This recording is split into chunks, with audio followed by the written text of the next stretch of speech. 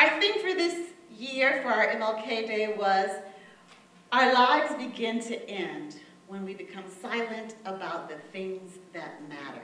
So tonight we're going to talk about things that matter. The end of this, I want us to be able to walk away saying, we didn't solve anything, because we probably won't. If we do, that's great. But I doubt if we will. And you may even walk away saying, well, we didn't get into anything really deep. And that's not the goal either, because we don't have enough time to get in deep into any of these areas of concern. But we want this night to just be a beginning of the conversation.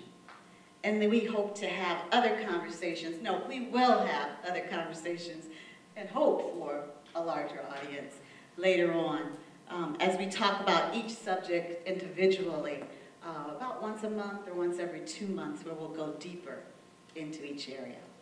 So I want to introduce you to Joanna Collette, who is our Executive Director of JobSource. And what she says is the best kept secret in Madison County, the Central Indiana Community Action Program. Joanna, if you just wait. I'm going to go all the way across. Next we have Tammy Dixon Tatum, who is our newly appointed Director of Human Relations for the City of Anderson. There. And you all know our esteemed Dean of the School of Theology, Dr. James Lewis. Let's go ahead. And I've asked Angel Rodriguez to join us tonight to give us some perspective from a student's view on things that matter.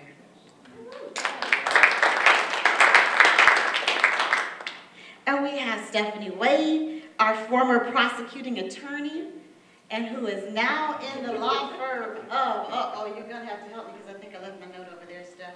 Howard, DeLay, Wade, and Garrett. Yes, thank you. And last but not least, Terry Thompson, who I have gotten to know this year and have appreciated him so much.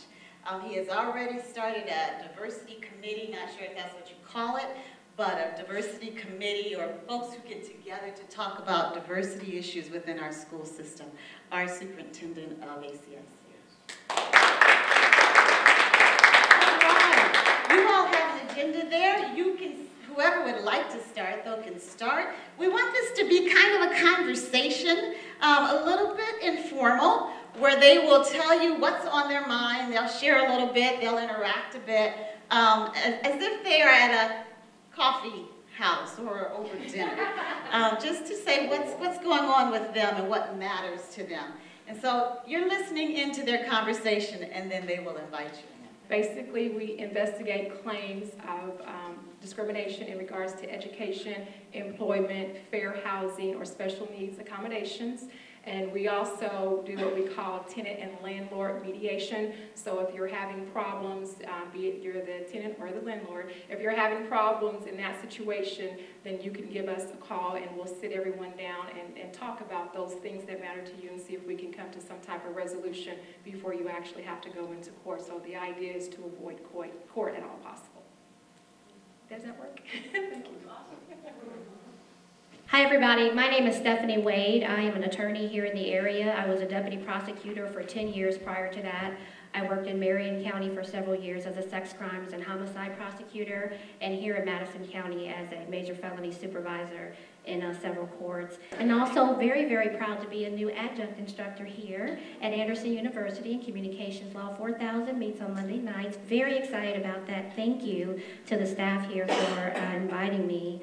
One thing that just over my years of experience, and especially dealing with criminal law and now being on the other side, a lot of people like to call it the dark side, I call it maybe it's a little gray, are, the elephant in the room is, people ask me all the time, what do you think about Ferguson? In August of 2014, there was a lot of civil unrest in Ferguson, Missouri over the death of a young man by the name of Michael Brown. And so as a prosecutor, I would get asked those questions a lot. You know, what do you think about that? What do you think about the civil unrest? How do you think the law enforcement community responded to that? And so my thought process coming into tonight was really bridging the gap between law enforcement and the community. I do believe that a lot of things that happened resulted out of fear, resulted out of ignorance, because we don't take the time to have a conversation. We often don't take the time to try to get to know one another and explore those areas. And you know, the topic tonight is not meant to incite feelings of frustration or anger, but just to have an open and an honest discussion. And as I began to think about this and even look back onto the speech of Dr. Martin Luther King over 40 years ago, I believe his response was symbolic and very relevant 40 years later. And so what I've done is cropped it out about 1.5 minutes of his speech that I'd like for us to listen to, and then we'll have a little talk about that. So if you excuse me, I'll go over to the projector, cue that up, and hopefully our sound is playing. Until the bright day of justice emerges.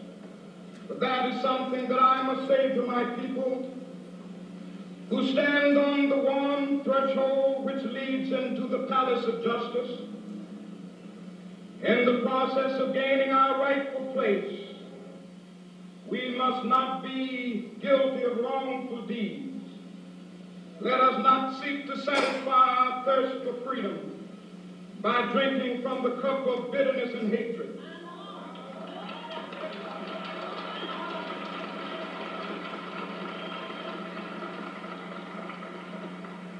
We must forever conduct our struggle on the high plane of dignity and discipline. We must not allow our creative protests to degenerate into physical violence. Again and again, we must rise to the majestic heights of meeting physical force with soul force. The marvelous new militancy which has engulfed the Negro community must not lead us to a distrust of all white people. For many of our white brothers, as evidenced by their presence here today, have come to realize that their destiny is tied up with our destiny.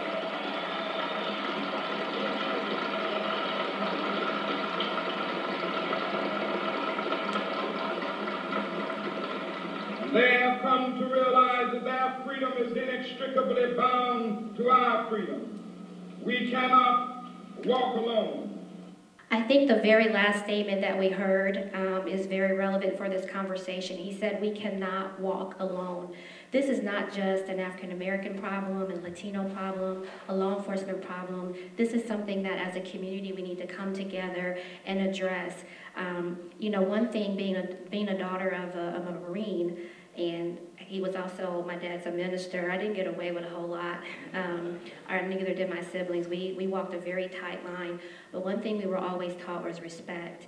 And so I think we have a responsibility as parents, as teachers, as pastors, as community leaders to teach our young ones respect, even when it's not popular, or even when the media is sensationalizing a lot of things that are going on. We have a responsibility to respond with dignity and respect. And then one thing that I just want to, that bears repeating, is he says, let us not seek to satisfy our thirst for freedom by drinking from the cup of bitterness and hatred.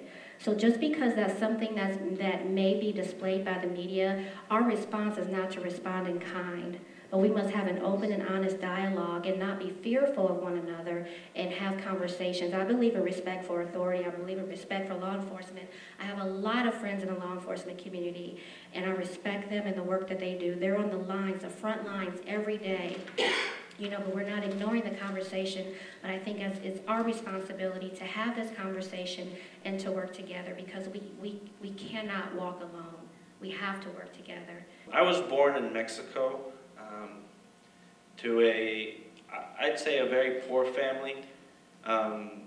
However, in Mexico we were middle class, definitely middle class, and somewhat privileged. Unfortunately, my brother, when he was born, he had medical attention, so my parents opted to come here to the United States for the American dream, opportunity and all. However, they were not able to come here legally, so they came here undocumented. I had to stay back in Mexico with my brother. Now I have two sisters, but they were born here. So we had to stay back in Mexico.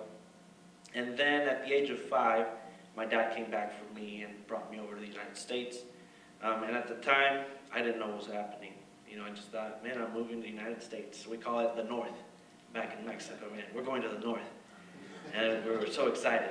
But as I began to grow and understand more and more, I realized that my peers had many other opportunities and privileges that I didn't have and couldn't experience, simply because of the fact that I came across undocumented as well. I came across before 9/11, so coming across was much easier than it is now. Sadly, President Bush was trying to see it that immigrants here in the United States had a pathway to citizenship. Unfortunately, 9/11 happened, and that wasn't able to happen. So as I grew up, I kept growing, I kept seeing differences between my peers and I.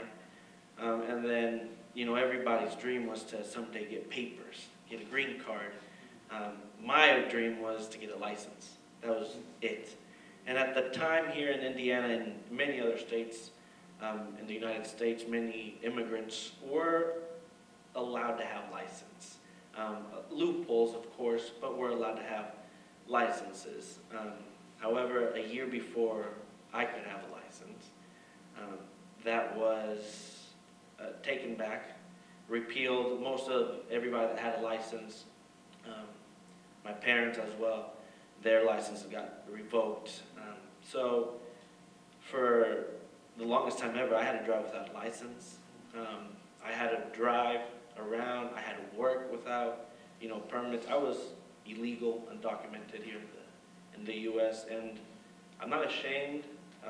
Everybody I worked with, everybody at my school knew that the Rodriguez family was undocumented. We weren't afraid to be part of the community, which unfortunately a lot of immigrants, Latinos, and other minorities coming from around the world are. They're afraid to speak out, to be part of the community. We were lucky enough and privileged enough that our community accepted us. They didn't see a difference with that, you know, because we were undocumented.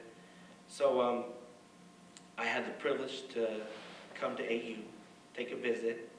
I loved it, and I wanted to come. However, I was undocumented. So I was planning on buying a ticket to Mexico and studying over there. It would be much easier than staying here with so much legal problems. However, a week before I bought the ticket to Mexico, President Obama signed Executive Order DACA, a Deferred Action for Childhood Arrivals, and that helped several immigrants who met certain requirements to stay here on a 2-year basis, renewable for another 2 years, if they met the requirements, of course. I met the requirements, so I got a work visa. So that's how I decided to stay here. I decided to attend AU, and I was lucky enough that the community and the people I knew helped me get here to AU. You know, first generation, my father finished high school, my mom finished middle school. So, you know, this is a whole new thing for me. First generation, the oldest, scary, very scary, but I made it. So I had a happy ending, and I'm here, and I love it, and, you know, I have great people that support me, and I couldn't ask for a better place to be. However, what aggravates me and hurts is that there's other students like myself who don't have the privilege, didn't have the opportunities I had, and who are much brighter and much more deserving than I am to be here. And sometimes I wonder why I'm here and they're not. So it's a very, very tough situation sometimes. I see my family. I have cousins. They were brilliant academically speaking, but because of certain things and this problem we're facing, you know, this broken system, everybody talks about it. She unfortunately couldn't attend a university, Thankfully, my brother as well is attending a university in California. So we're lucky and privileged enough, and it saddens me that there's still, students out there that can live out this dream that I'm living. Unfortunately, they can't.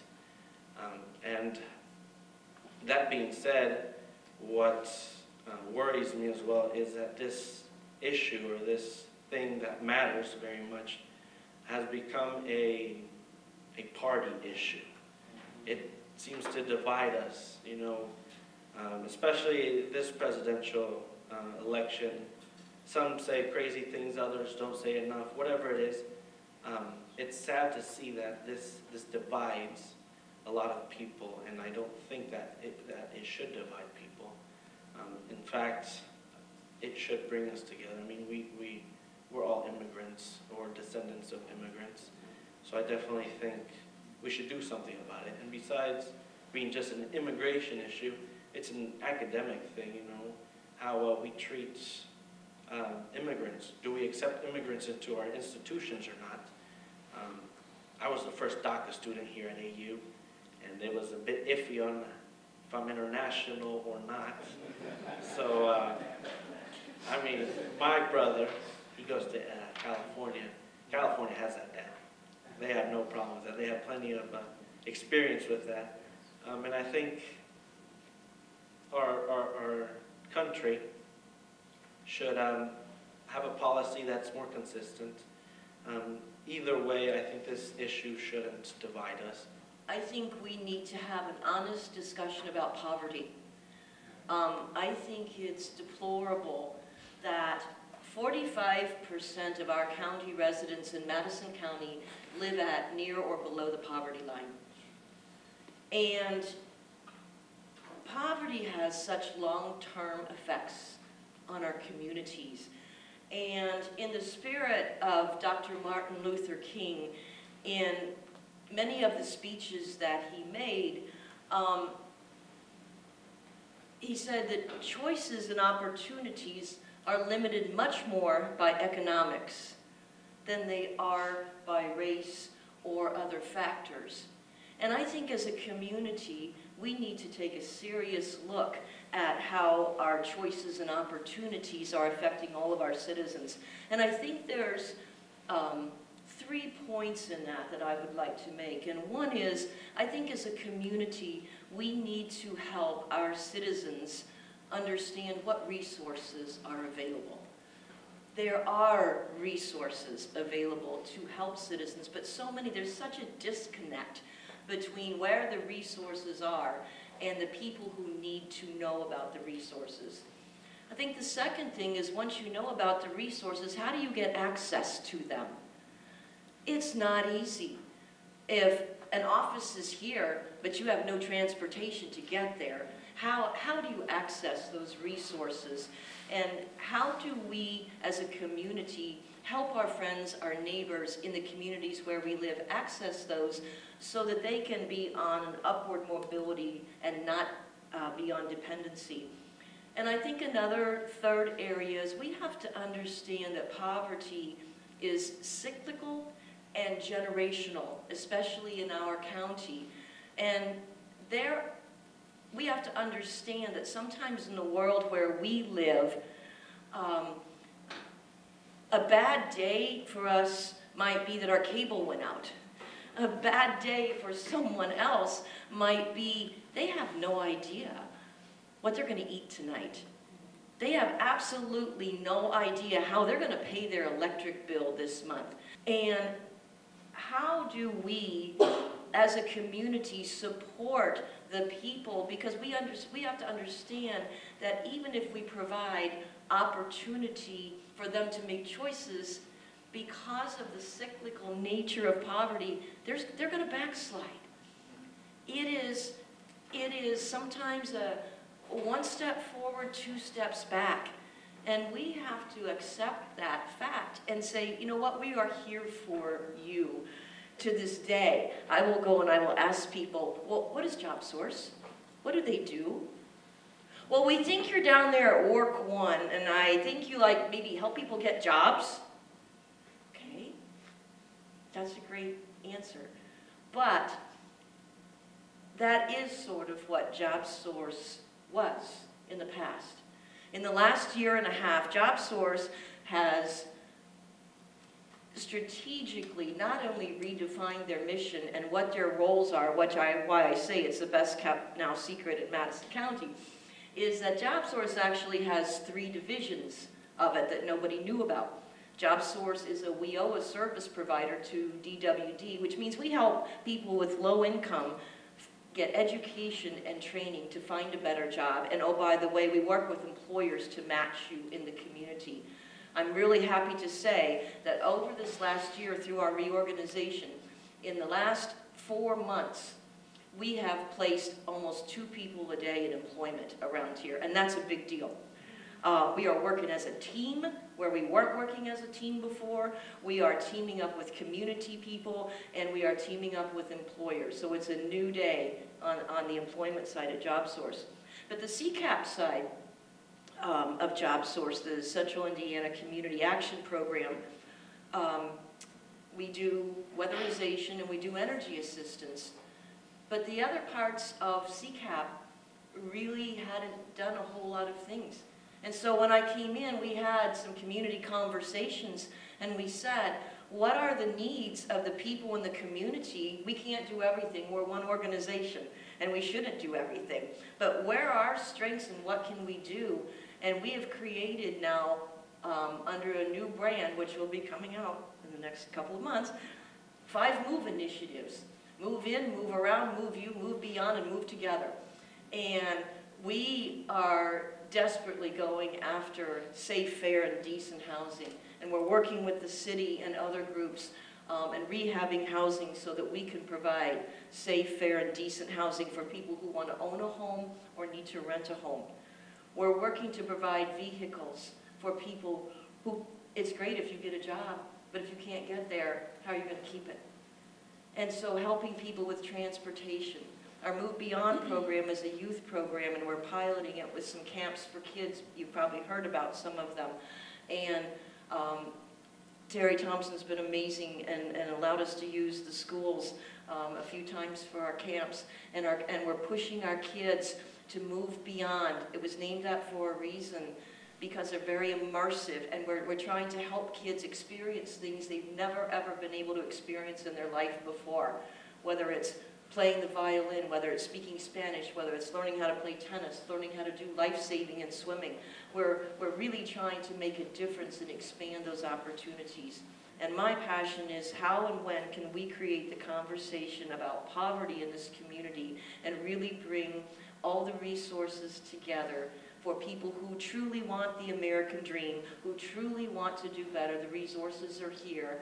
And we as a community have to do a better job of making that available to people, working with the resources that are here, and embracing those families that live on your street, next door to you, in the road behind you, that go to your church, that you see on a daily basis, who are friends of your kids in school, and not just turn an eye and say, oh, I'm sorry about you. But how do we begin those conversations? My story is a unique one. I went to school to be an educator, came out and was a police officer for law enforcement again. For a total of 7 years, I got teaching job, got riffed, got teaching job, got riffed, you know, the whole drill. That's why I have such a soft spot in my heart for the teachers here at Anderson, because of the pink slips that's gone on for years and years. But it was back in 2007 that I had the opportunity to be an adjunct professor for Anderson University at the flagship, where I taught many Anderson Community School employees the principles, legal principles for principals. So PLES for pals. And it was during that time that actually some of the administrators I work with today encouraged me to apply in Anderson based upon my philosophies. And so my wife and I began praying about it in the summer of 2007, and it was in April of 2013 that I became an employee of Anderson Community Schools as the principal of Anderson High School, and then a year later, superintendent. My job, I think, is very clear, and that's to make sure that I stand for something firm, which is, my philosophy is that all kids deserve an education. My passion is that all kids graduate. And so I say that, you're talking about poverty, Joanne. Here's a great image for you. 87% of the children in Anderson Community Schools are on free and reduced lunch. 87%. One of the highest in the state of Indiana. And we have 26% of our population are special needs children. We take all of Madison County's high functional skills students. So I'm here to tell you, we'll never be an A school in the view of the state of Indiana under their current A to F system. And as I told the high school staff today, that's fine. Because, you don't take away our special needs kids. So philosophically, I think it's my job to be the role model for the expectations. I made that very clear when I became superintendent, and it's this, very simple, that we're not going to put kids on the street. We're going to do everything we can to help them, and there are times, we all understand, there are extenuating circumstances that occurs. But I can tell you that we've been very fortunate in this school system, have strong support from our board. Stephanie is one of our great board members, and they've allowed us to do some things that are very special. And some of those Joanne started to allude to. For example, we opened a new building called Compass 1 year ago. 2 years ago, we opened our Career Center again. Many of you in this room knew it as the Ebert Vocational Center. It's now about careers, making sure kids have opportunities. Compass is a unique building because of what I just said. We don't want kids being thrown on the street. So Compass is an alternative site for children. Compass stands for Community Organizations and Mentors Partnering in Anderson Student Success. And so our goal of opening that building is we have 30 middle school slots, 30 high school slots, and they're for the children that I will say are not non-traditional students.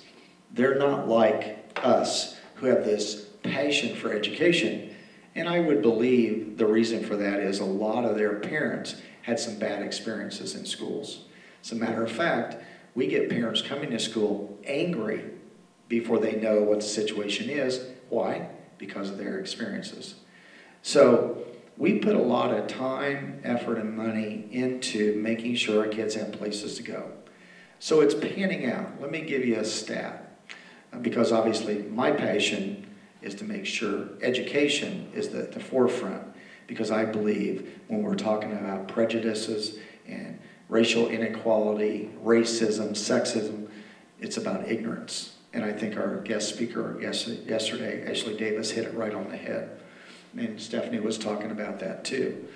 So the year before I came, 57% of the students at Anderson High School graduated. 57%. My first year, 90%. Now, please don't misunderstand what I'm saying. I'm not tooting my own horn. There was a lot of people involved in that. Mainly the teachers. Because what we did was very simple. We identified the kids that were credit deficient and we provided them Apex credit recovery. And that's a simple thing you can do, but it takes money. The board allowed us to do this. The board allowed us to bring Compass into play. We provide kids with incredible teachers.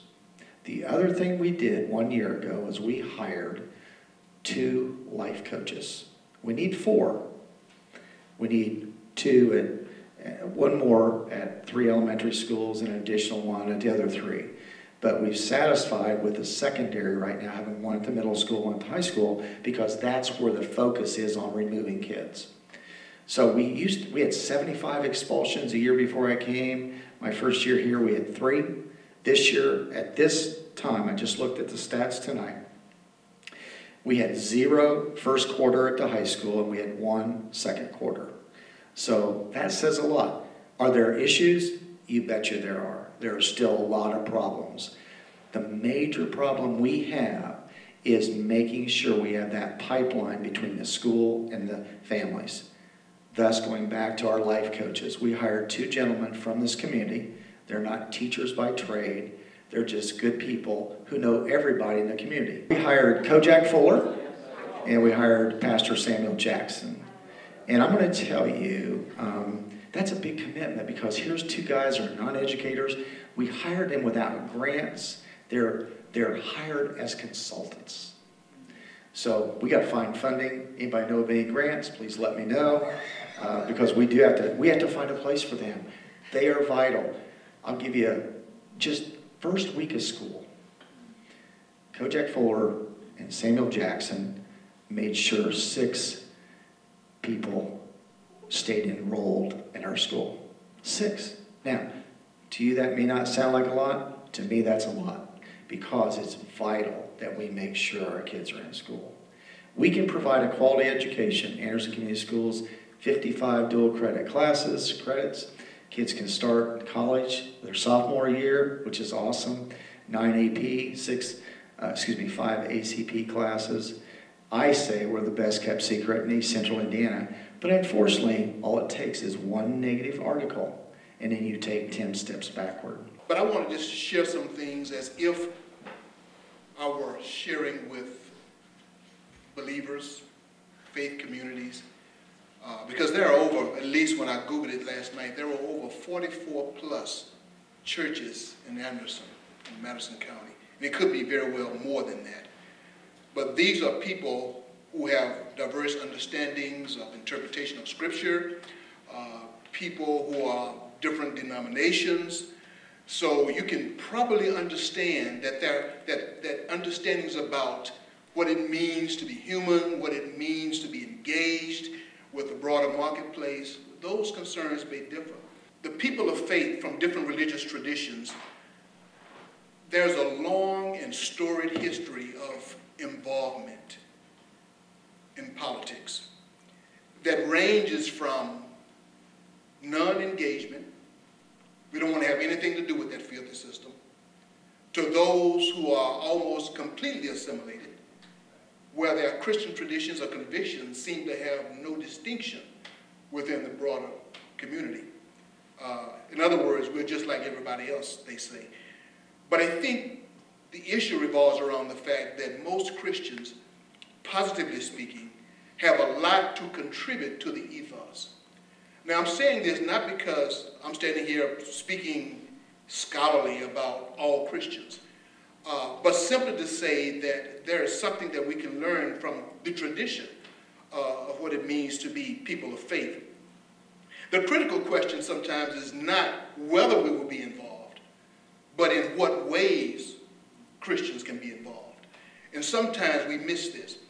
Sometimes we probably don't know and realize the extent to which our Christian convictions can have so much influence for how we understand much about what happens in the public arena. Tonight's focus is about a positive role our faith can play in our public or common life, or what we often call the marketplace. And I believe, as I heard many of these persons speak, at least as I began to reflect on the Christian tradition, how do we display the love of God within the context of our common life? How do we display that great commandment? Love the Lord your God with all your heart, soul, mind, and strength, and to love your neighbor as yourself. And oftentimes, isn't it amazing that many times in our political arena, that strangely falls out in the contentiousness that we often have toward others, even those who we say may also be in faith traditions. Displaying the love of God in our rhetoric, in our civil discourse. How do we respond to the humanity of the person who's facing us? Love of God, love of ourselves, love of the neighbor. Even if that neighbor happens to be an enemy. even if that neighbor is a stranger. Now, this is not disconnected from the scripture. Many of us say we read and we celebrate in our worship experiences. But I think, for example, in the Old Testament, about the notion of gleaning. In the text it says, yes, this is your land. You harvest the produce. But the text indicates that as you harvest, leave something around the edges. Don't accumulate everything that you think you're entitled to. Save some around the edges for the widow, the orphan, the stranger, the enemy. For such were some of you. I delivered you out of Egypt. Remember who you are. And sometimes it just makes me, I get really upset because I'm getting older, so I don't have time to always be on my best behavior. But sometimes you do get sort of upset with how sometimes Christians respond within public life. We also need to demonstrate our affirmation of the humanity of our fellow citizens in Madison County. Affirmation of our humanity. And I heard yesterday that the council or county, or whoever it is that passed the LGBT, extending civil rights to LGBT persons. Now, is that right? I think someone said, well, we didn't have any arguments and we just signed it. But anyway, we do know that on the state level, the Senate bills and all of that, if it hasn't passed, it's definitely attempting to extend civil rights to LGBT. But of course, you have the religious exceptions that are also part of that. What I'm saying about that is not to discuss theologically and biblically the rightness or the wrongness of that, but simply to say, how do we meet another human being, body to body, insisting that we have a right to a good place to stay, that we have a right to food to eat, and clean water free of lead, by the way, that we have the right to health care, that we have the right for employment. And at the same time, while we don't mind embracing those as our rights, why is it that it's so easy to deny the right to another human being? Now, whether or not one theologically or biblically may agree, but when we are in interactions with other people, we meet them first as human beings. King Lear, any king, goes around with their purple robes and their retinue following them. They are a king. But if you take them to the far recesses of the forest and disrobe them, we discover that we're all pretty much just alike. We have stories, but we must learn to somehow acknowledge the humanity of every human being. This whole notion, we need to deepen our vision of the possibilities, vision of what it means to be in community life. For example, we use the term illegal alien, or whether we talk about immigration. I think you talked very well about this whole notion. But in thinking about that, I could not help but think about another language, a language that can come out of the biblical tradition. It doesn't mean that all the problems go away and all the legal kinds of things go away, but it helps us to see the world in a different way. What is that? The virtue of hospitality.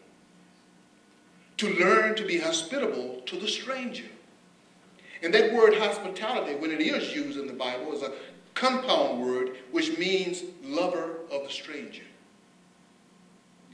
Hence we get our words hospital, hospitality industry, which reminds us that we're not here just for ourselves. We are here to serve others.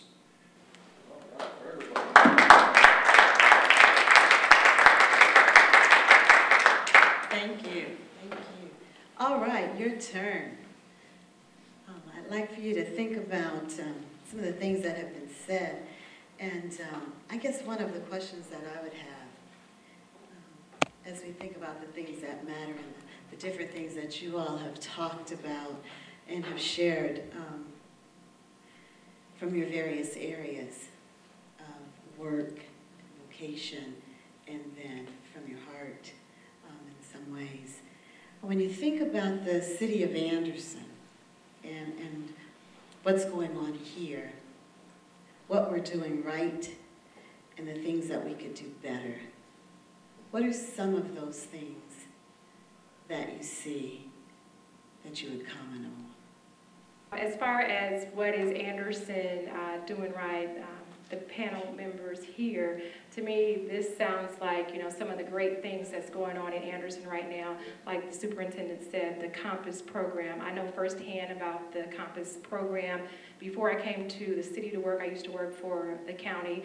Madison County Juvenile Probation Department was where I came from. I actually did case management work within the juvenile department. So some of the kids that were on probation were my kids that actually attended Compass. So I was at Compass almost on a daily basis, checking in on my kids there. I call them my kids. So I have work kids, biological kids, and all kinds of kids. But at any rate, to me, that Compass program is what we're doing right. And like you said, there's still problems and there's things that we can do better, but that's the step in the right direction. So that's what Anderson is doing right. Ms. Beverly having this open conversation, that is what Anderson is doing right. And it will become better because of these open conversations. And just like Ms. Joanna Collette was saying, they started out with one initiative over there at JobSource, and now there's 3, the move in, move out, move beyond, 5 moves. Yeah, in and out, yeah, all that movement, that's a great thing that Anderson is, doing right. Right, Ms. Stephanie Wade. I mean, she worked in the prosecutor's, office, and now she's got this private practice thing going on. She reaches out into the community. She's a professor here now. That's wonderful. Those are, these are the things that Anderson is doing right. If it was up to me, you can go to every church. And you can speak about, those things that you were saying, because a lot of times professionals are afraid, a lot of times because of the separation between church and state, people are afraid, professionals are afraid to say, I'm a believer, and my belief has me to act a certain way. And it's okay to be in the business world, but it's kind of really hard to separate the two. Thank you. My name is Sylvia Vogel, and you were asking what could we do, and one of the things that I was thinking about as each of you spoke was things that we used to do years ago. We all have the technology now with your phones, smartphones, and all the different types of telecommunications, but doing like you said was talking and communicating with one another. And as Angel was speaking, this country is built on immigrants. That's what we're made up of. And we sit idly by and say nothing about the politicians who continue to say nasty, awful things about immigrants and about other countries. And, everybody's just been kind of quiet. Years ago, we were never quiet. There was some type of demonstration or editorials. We used to write editorials about what was going on in our schools or whatever. Now we just do nothing, and that is a crime. We have to start speaking together. I think the young lady yesterday spoke about the students who are demonstrating. Well, if that's what it takes, we need to demonstrate, but we can do more communication or sharing with our churches or with our pastors. A number of things, we can make a difference. We have a responsibility to the younger students and to students like Angel to speak up and to share and be a part. And I promised to do that. I said a couple of weeks ago in our Bible study session that, it's time to just get up and stop sitting there not doing anything and just, putting up with things. And, in our own personal lives and in this community, we can make a difference if we speak up and communicate with one another. Dr. Lewis, you kind of shared a little bit about hospitality and the stranger. And I was wondering if you can elaborate it a little bit more. How can we move to a hospitable gesture to the stranger to bring forth biblical reconciliation or reconciliation? And then for the panel members, I know that you all have climbed to your positions facing some opposition. How do you be hospitable when there's others that's totally negative towards you because of your ethos on poverty, diversity, black judge, Hispanic, black dean, and in politics? And what do you call hospitable gesture when you're dealing with your enemy? I think one of the things that I've kind of learned over the years, since I've become more mature, age-wise, is not, first of all, to think the worst of the person I'm confronting, because that wastes a lot of emotional energy. I mean, I can say, well, this person is being very racist here, but is it really? I don't know. So I have to kind of, we have to be in a position where we learn to start a conversation, initiate a conversation. And along with all of this thing, if you ever think reconciliation or being hospitable in difficult situations is easy, you are delusional. We have to first of all say it is tough work. But you can opt out of the process, or you can say, regardless, I'm going to keep on moving on. So I just stop at that as a way of saying, you know, I don't want to give in to cynicism and just simply say things will always be as it always is. Our foreparents, they were the kinds of persons that built their life on hope. That is, even in the midst of slavery, they were still having children. So in many ways, many of our parents, my mother and father had 10 of us.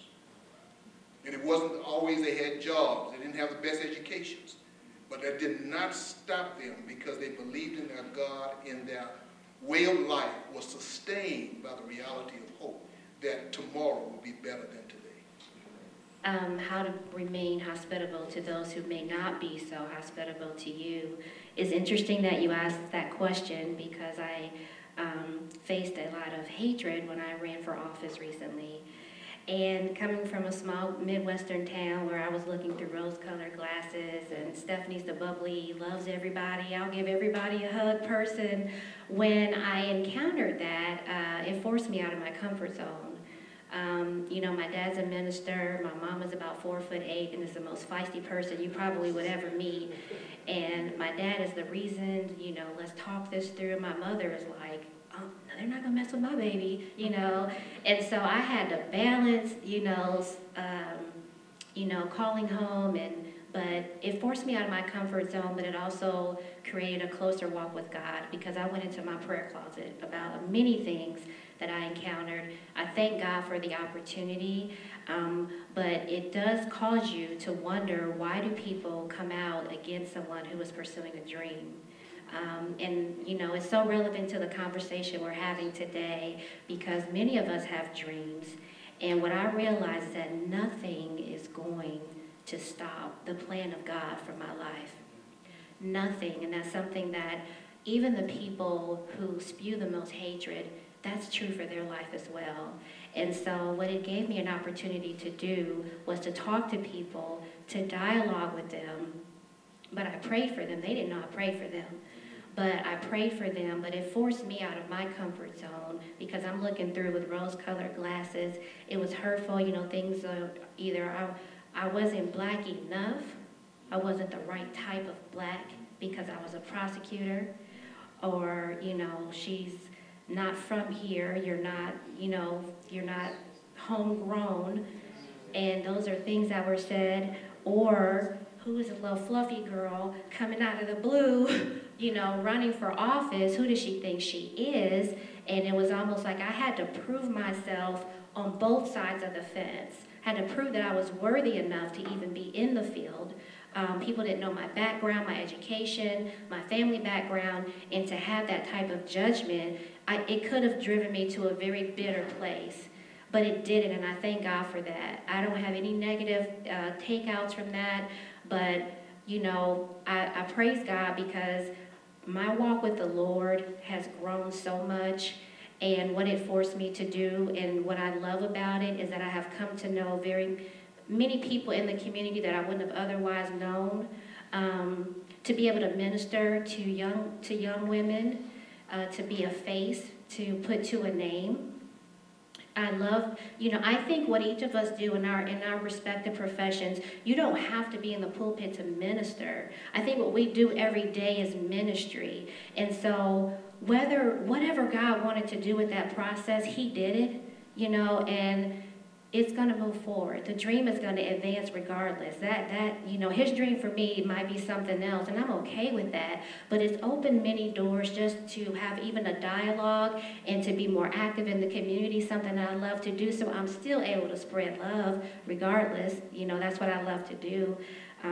But yeah, it was difficult because I had to balance that feisty side of me and then the reason side. And so I would call home a lot and I'm like, oh, I cannot believe, the things that are being said. And of course it was my dad was like, you call here one more time. We taught you how to pray. You need to toughen up. You need to have thick skin and you need to move forward, and that's what I did. But I thank God for that because God has a plan. He has a plan for each and every one of us. I think all of your stories and the information that you shared is incredible, and that we all should take away from here and try to spread it out to the community. My name is Joseph May, and I'm the son of L.C. May. And my father started a business here in 1960, and we're still in the same location even today. And Dr. Lewis, ever since I joined, with my father and my brothers in the business and everything, we have always been concerned about the churches here in Anderson and why they can't come together to deal with a lot of the poverty that Joanne spoke about. And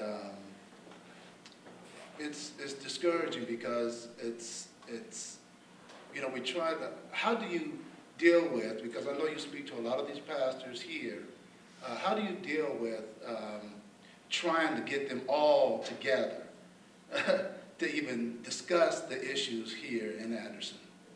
Well, when I first came here about 20-some years ago, I was a part of a ministerial group, and the participation at that time wasn't very good. What I kind of discovered, too, as being a new person in town, that there was distrust among some of the members, among some of the churches. There was a kind of territorialism. It doesn't mean that the people are just evil because they tend to act out that way, but sometimes there are expectations on them from that denomination, from their membership, and so we have a silo effect. Everybody is doing their own thing. I often say, and sometimes I really am, I do get kind of embarrassed when I think about this. The church that I attend is a parking lot over from another church, and walking distance of maybe 2 or 3 other churches. And I sometimes wonder, what would it be like if our economics were such that we didn't think that money was totally ours? Then what would it mean if my church, for example, that I attend, Sherman Street Church of God, would connect with Progressive Missionary Baptist Church or connect with Allen Chapel, and out of our budgets be able to say, let's pool our money in a way, because maybe we can get more done together than any of us can do separately. So I think that's something that we really need. I mean, you need to have the vision. You can only act in the world you see, one philosopher said. And you can only see the world you're willing to speak. And we need to speak another kind of way, see another kind of world. And I think that would be very helpful. It's amazing when you're coming from the outside in, and you truly have no idea. I really didn't know Ollie was your dad till like 4 weeks ago. I mean, it's crazy when your perception is totally changed. And while strangers and outside people aren't always welcome, sometimes what does need to be welcomed is, what is that perception? Tell me, because I'm not in your world, and I see things differently. May not always be a welcome comment, but sometimes asking different people creates different conversations. And I think that's the whole point of tonight, is everybody here who came is creating, there's going to be new conversations coming out of the question. So thank you for that. If I could, I've had great experiences with different people from different faiths here in the community, but I've also had some experiences that I'm disappointed in. You know, excuse me. It was last May when I said, you know, we're opening this new building, Compass, and we need to provide a food pantry on the west side of Anderson. And all I asked was for 8 churches to come together and provide that. You know, one time a month you would have to serve. One day, one time a month. And to this day, I know there are some great men still working on that. We haven't met that goal. And there are a lot of people on the west side that need help. And so we have the perfect building. People can walk to this location, but more importantly, we have children in that building, middle school and high school kids that need to earn the opportunity to dispense food to people, because we got to teach kids. It's not about handouts, it's about hand-ups. Can I ask you a question, clarifying question? Could you tell me how you communicated that? I'm just wondering. I can't say. Yeah. Mm-hmm. I didn't. The committee with Second Harvest Food Bank, Tim Keene put together a committee, and Bill Watson was the leader of that committee, and they're the ones trying to get the churches involved. And I think they're getting closer. I guess I just get frustrated. It doesn't go fast enough for me. I guess I've got that Manhattan mentality. I don't know why we can't do it in October. Because this spring we're going to do a garden. The kids are going to plant a garden because they need to learn how to grow things so they can give them to the community. So I'm just so excited about what we can do, but I need help from the churches. I was actually at that meeting. It's not difficult to have those ideas, but it's who you ask to come to the table. Most of the pastors that were around that table were smaller churches, all African American churches for the most part, that were at that table, and they are struggling to get by with membership because the communities that they serve are that percentage that we're serving with the students that have 82% students. So those are their kids. So if they can't feed their kids at church, it's hard for them to think about feeding the community. So it's kind of, we have to branch out and kind of look at some of the larger churches that may have the economics to be able to help and assist. I think that's part of the conversation. I think sometimes in our community, we're a little bit too proud to go across the bridge or down the street around the corner and say, hey, we need some help. And also for the other person to be saying, hey, I'm available to help. So there's a dialogue that's got to be had in our community. I just wanted to take the opportunity to say thank you to the superintendent and to the school system. I have 3 children. We've been in Anderson 15 years. I have a 6th grader, 9th grader, and 11th grader. And yeah, Anderson Community Schools are an easy target. Ever since I got here, one of probably the first conversations was, don't send your kids to Anderson Community School, right? But, thank God for whatever that was, that seed inside of me that said, I should give this a shot, And so thankful for that. It's been such a positive place for them. And I have become one of the biggest fans of Anderson Community Schools. So thank you for your work, and it is making a difference. Thank you. I want to take this time to thank our panel for coming out tonight, for sharing from your heart, from what you do, and to show what we are doing here in the city of Anderson. As we talked about before, there are a lot of things that are being done that's the right thing to do, and many more things that need to be done. So I thank you for having this conversation with us, and my hope is that the conversation will continue. Well, thank you.